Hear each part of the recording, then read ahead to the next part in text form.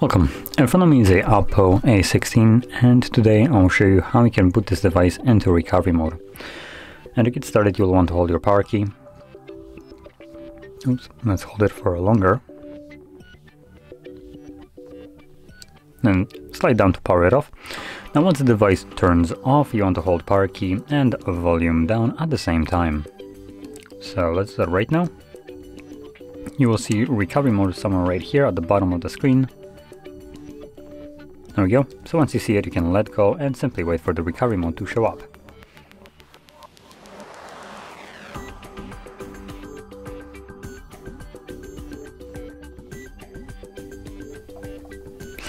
From here, choose your desired language, and voila!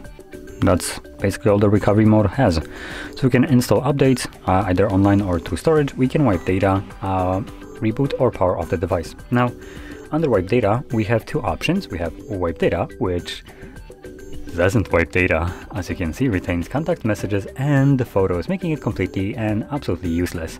And then we have format data, which actually does what it's supposed to, what wipe data is supposed to do.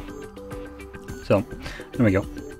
Anyway, once you're done with this mode, you can leave it by simply selecting one of the two options, reboot or power off. Now, because I want to go back to Android, I'm gonna stick with reboot and give it a minute. Oh, there we go. And it should boot back up.